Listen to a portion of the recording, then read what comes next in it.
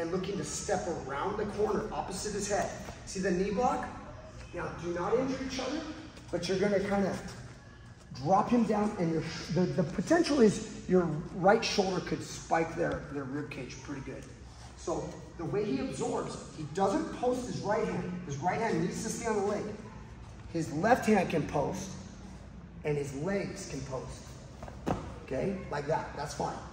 And we're gonna do it even more on the next one.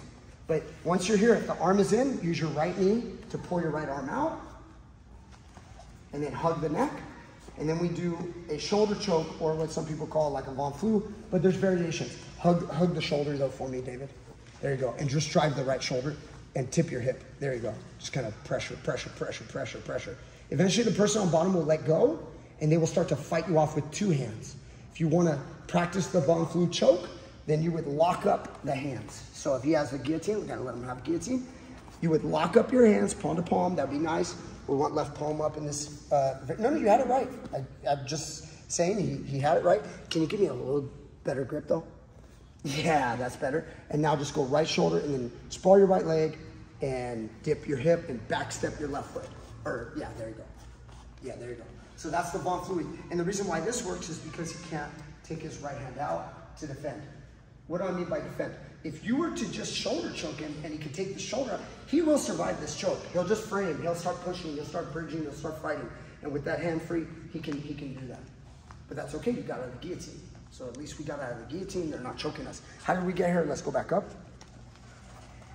Okay, so yeah, let Jesse go right here. Now watch, I'm gonna ask Jesse to not hurt David, but he's still going to block, and as he drops, he's gonna post left hand, and his right, it's gonna look like a good little, look at David's already scared. Nice. See how the right hand's blocking this? This is important for us because you can't let the guard come in. Try to get the guard in. Notice how hard that is. He's clearing that out of the way, and he's getting his knee in there. Yeah, Jesse, get your left knee in there. There you go. And now go hug the neck, get a cross face, lock it up. And with the guy turning on his side, a lot of times it allows us to get a good lock.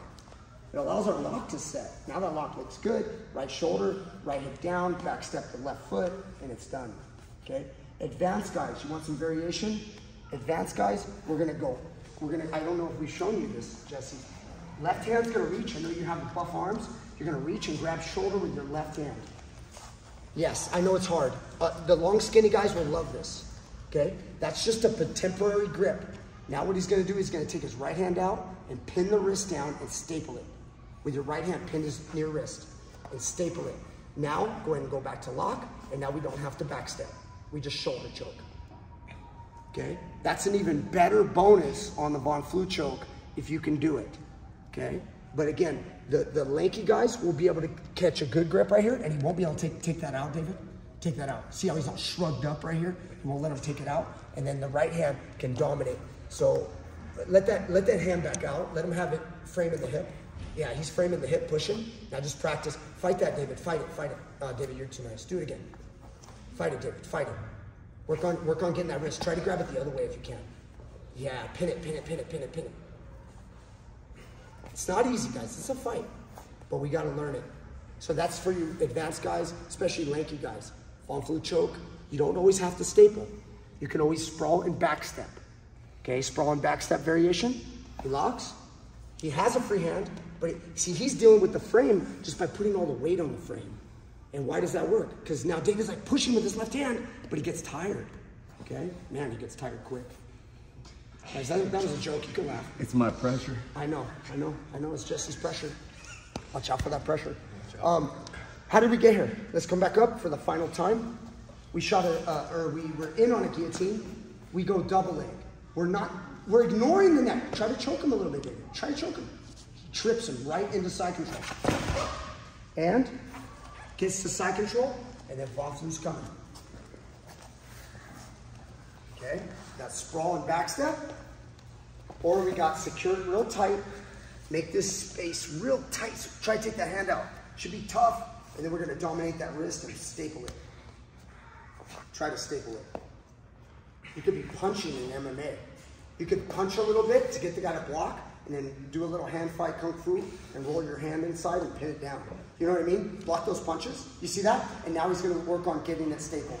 Just go ahead and hand fight. There you go. See how we did a little, watch that little, when I said Kung Fu earlier, it's just, anytime I ran first sat, it usually means like swimming your hand inside because it kind of looks Kung Fu. And then push. Kung Fu is an actual word. You can look it up. So I just made it up, guys. All right, let's go. Ready? Get to work. All right, guys. You need to learn this too, okay? I've shown this so many times.